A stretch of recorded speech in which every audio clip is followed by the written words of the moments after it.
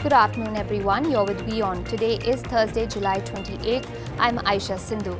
Here are the top stories we're tracking right now. Indian national GURDIP SINGH, who was arrested in Indonesia in 2004 for his involvement in heroin smuggling, might be executed this Friday. But India's Foreign Minister SUSHMA SWARAJ is making last-minute efforts to save him. An Indonesian court pronounced a death sentence for Singh in 2005, which was later upheld by the country's Supreme Court in 2006. HARISH DULANI, the driver who was the main eyewitness in the 1998 poaching case against Indian actor Salman Khan, has made a statement following Khan's acquittal in the case. DULANI sticks to his claim that the actor did in fact kill the animals. He goes on to claim that his absence from court proceedings was on account of facing threats since the incident 18 years ago. Flash floods and landslides have led to the deaths of more than 60 people in Nepal. The government has launched rescue and relief operations in 14 affected districts.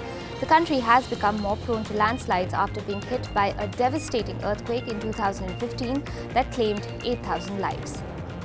In America, President Barack Obama spoke at the Democratic National Convention to encourage Americans to vote for the party's presidential nominee, Hillary Clinton. Obama vouched for Clinton's readiness to finish the work he started while in office.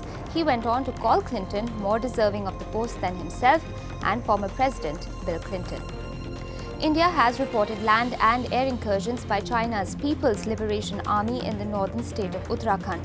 The first incident occurred on July 22nd in a disputed patch of pasture land in the Barahoti area. The second was an airspace violation on July 25th in the same zone.